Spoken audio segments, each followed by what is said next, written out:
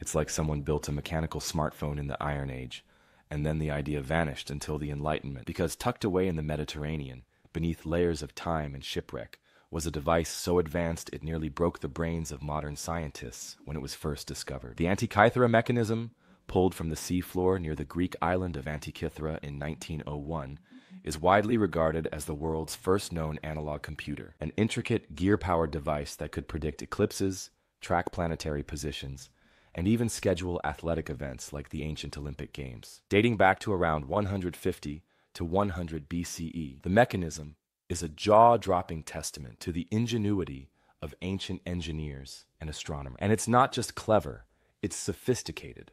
Roughly the size of a shoebox, the device was once encased in wood and powered by a hand crank. Inside, it held a dense mesh of bronze gears, some with incredibly fine, precise teeth, arranged in layers to model the complex motions of celestial bodies. Turning the crank would move a series of dials and pointers, simulating the cycles of the sun and moon, tracking phases, and forecasting eclipses with a level of accuracy that's frankly astonishing for its time. Nothing even remotely comparable shows up again in the historical record for well over 1,000 years.